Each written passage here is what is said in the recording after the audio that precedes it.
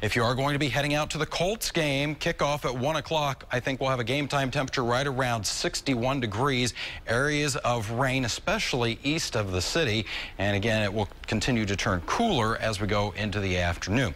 Here's TrueCast. Sunday morning, 8 o'clock. Again, we'll see some of those showers, thunderstorms, isolated rumble of thunder. I don't think we're going to have much in the way of thunderstorm activity today.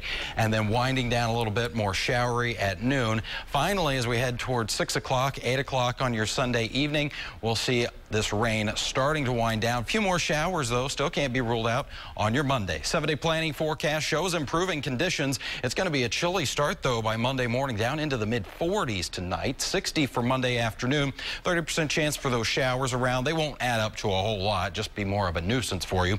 67 degrees on Tuesday, then lots of sunshine Wednesday through the end of the week with highs in the low 70s. We're into the mid-70s by Saturday.